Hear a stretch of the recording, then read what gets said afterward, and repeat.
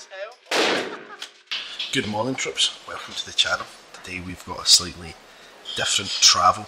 We're currently in the British Airways lounge, Glasgow Airport, waiting to board a flight to Heathrow, which is not our final destination today. I am heading to Las Vegas. I know I'm sitting here myself just now, but I do have people here with me. And we are heading for something very, very special. Vintage watch entrepreneurship content online. You'll have heard of Alex and Moses, so we're heading to acquisition.com this Thursday and Friday. Today's Wednesday, still travelling to get to America in time.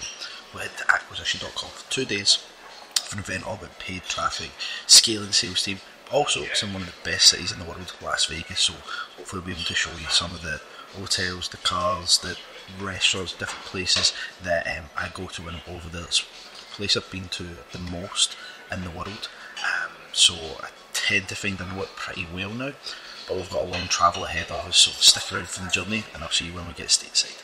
Eventually made it to American Leg. Sean, say hello to the camera. Just made it. Just literally just made it in time. And Alexna as well. Say hello, Alexna. You not want to get on the time. So for clarity, Sean is my business partner, Paul's sales team director. Alexna is Paul's wife. Then we've also got our media buyer and manager, Aisley, who is heavily pregnant and somewhere else on this plane. In fact, she's just over there, I can see it. So we had a nightmare. We got off the flight, they set for Glasgow, and it was late, and then they said the flight was closing. And then I got on an earlier shuttle bus, so I sprinted here, and then we held the gate open, and then they let us in, and but we're here now. It was meant to be Glasgow, London, London, Vegas, but now we have to go via Phoenix, which isn't too bad. It's like a 40-minute flight from Vegas, so hopefully be in McCarran Airport in Las Vegas for around about 6:30. So I'll update you if we crash at night. So that's me here, eventually. Las Vegas, McCarran. It used to be called Harry Reid. I prefer the name Harry Reid, to be honest.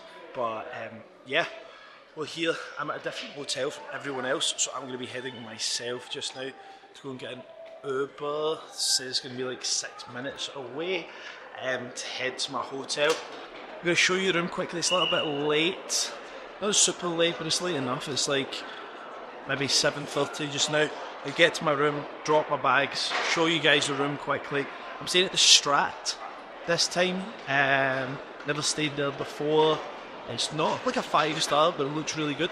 I'm seeing a lot of good reviews on it, so excited to see what it's like. Don't even know what type of room I booked, to be honest. And then myself and Sean, we're going to go and get some food. So I'll probably bring the camera along with me tonight as well before the event tomorrow. So I think I might have made a strategic error with this hotel. Now, not so much with the room. For a second, let me just... The room is totally fine. Like, not much of a view, but it's really modern, really clean. Bathroom's nice, all marble and stuff. Shower. I don't really like baths or whatever anyway. But here's why. Well, I didn't realise how far out it was. I didn't really look into that. Everything in Vegas is so close to one another, but this hotel is like 10 minutes from everything that's going on. You can just get Ubers, it's fine, and I'm only here for a couple of days, but... And by the way, the casino floor, I'll show you in a moment when I go back down, looks really good. It's really modern and whatnot, but just a touch too far out for me, but really good pricing, so can't complain that much. Nice little American Dr. Pepper that I requested as a drink on the flight and never drank, tactically.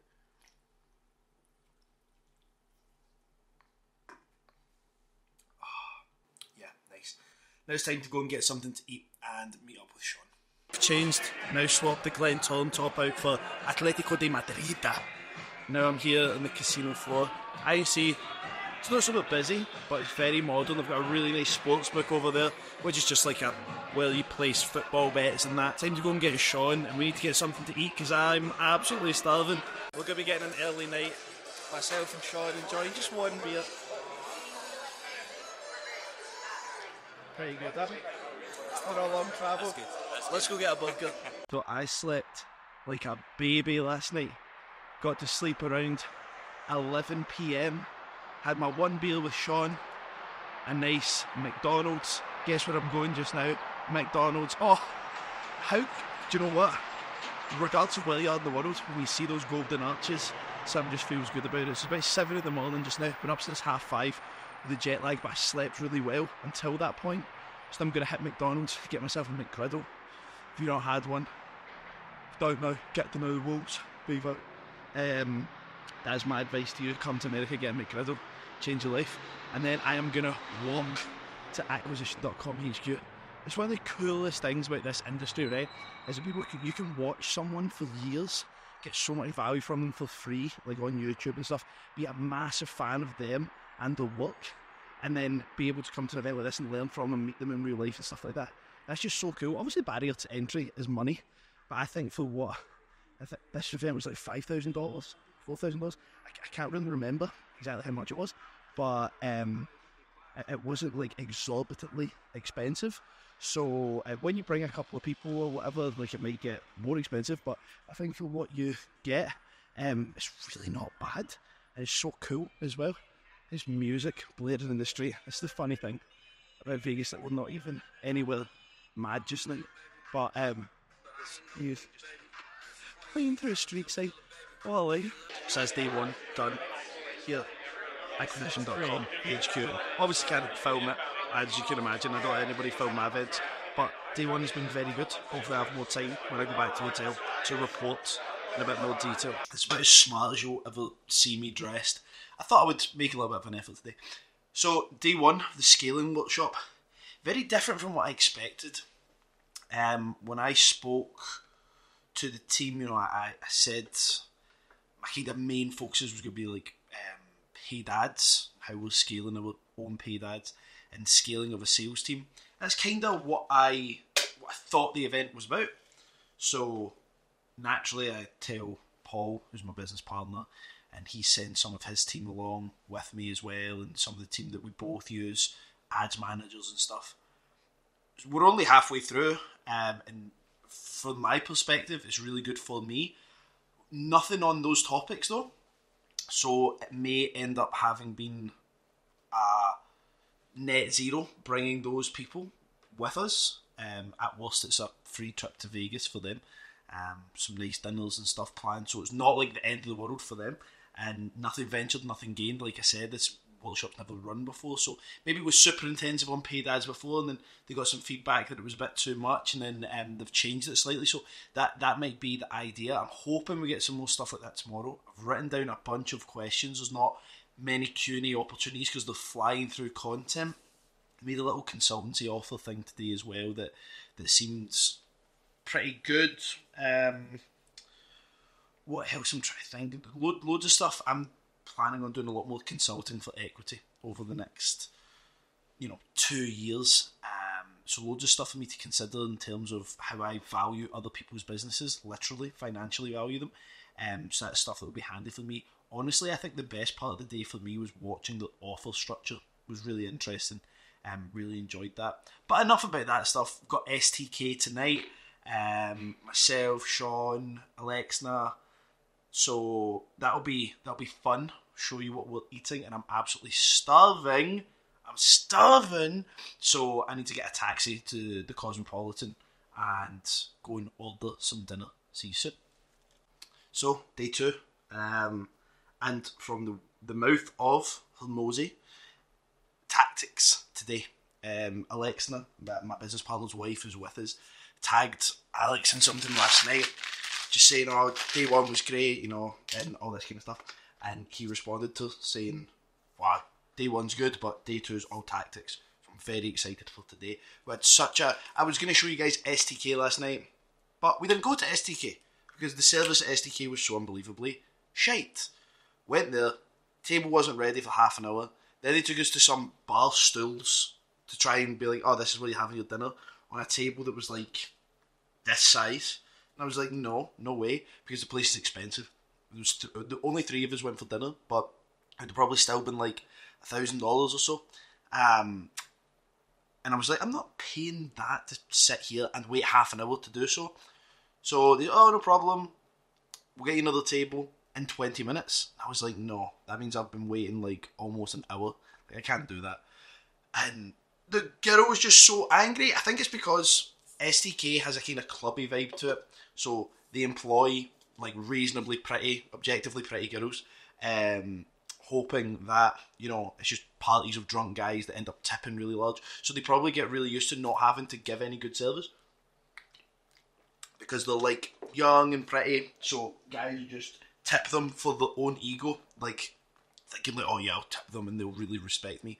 Idiots. But I walked out and we went to a place next door. I can't even remember what it was called, but it was amazing and the service was great. Miguel, if you ever see this, which you won't because you don't have a clue who I am, that food was great. I was so pissed off with STK that I didn't even pull my camera out or anything. So it's time. What time is it? It's a little bit later start today. Because I stayed up a little bit later last night, so 7:30 just now. I'm not going to walk. I walked yesterday from here down to the acquisition.com HQ. I'm going to get an Uber today.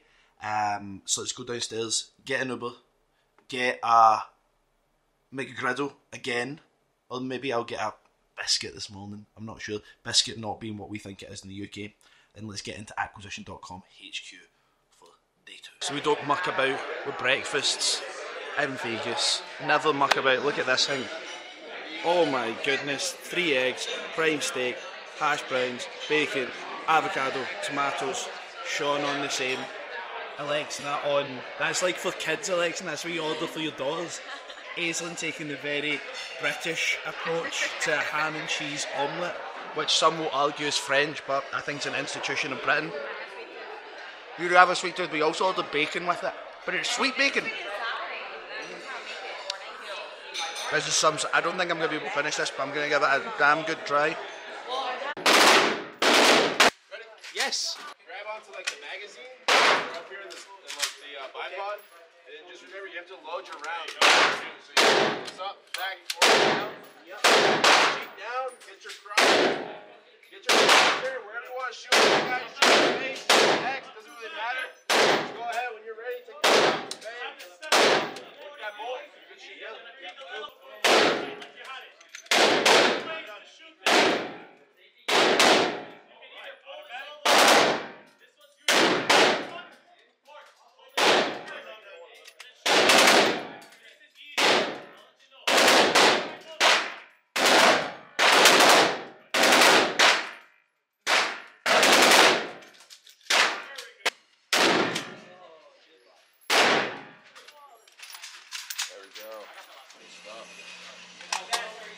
That sight is way harder to use than expected. It's pulling to the right. Yeah, you have that tight grip in there in his cheek and his jaw. You got that one in the center. Yeah, this one's got pulling to the right. Yeah. Alright, we drop these things a lot. So. The noise coming off that. Oh yeah, that's a start. Now when you're blocked.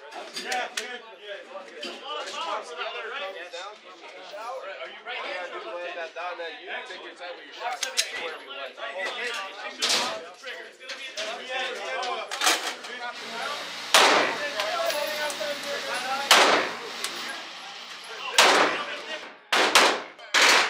It's sweaty hands.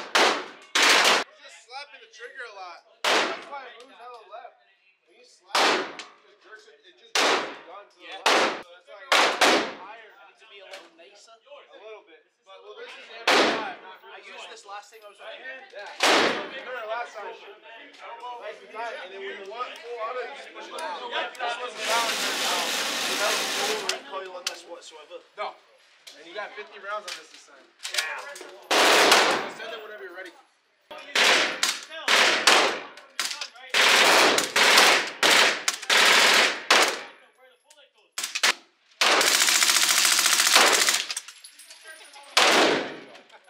My head is hot as hell.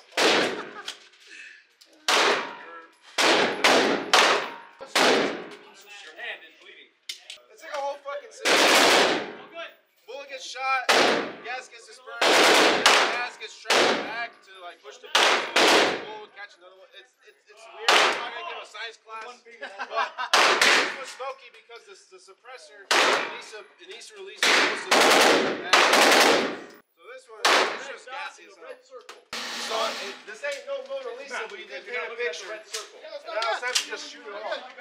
We don't count that. Nice and tight when you're ready. So you go. like a motherfucker. Yeah. Just pump it back all the way, push forward all the way. It's like a dance. So it's like 1, 2, 3. Whenever you're ready, just stop.